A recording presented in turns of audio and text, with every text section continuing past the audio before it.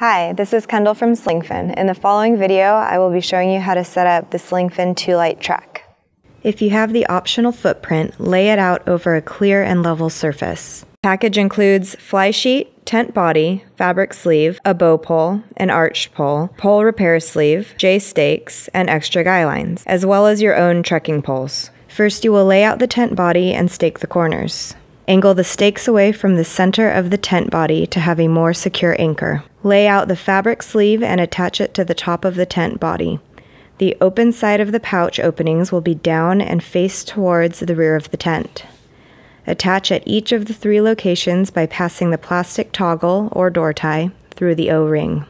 Extend the bow pole and arched pole. Carefully make sure the end sections get fully seated into the adjacent section or joint connector.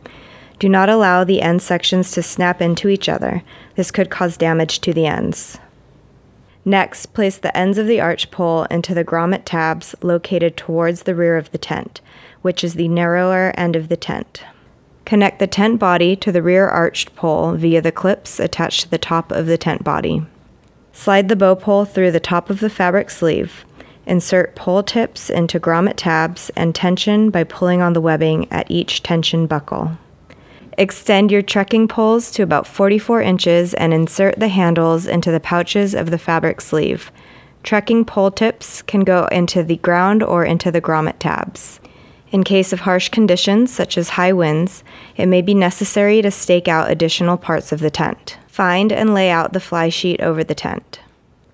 Connect the perimeter cord loops at each corner of the fly sheet to the same stakeout points as the corners of the tent body.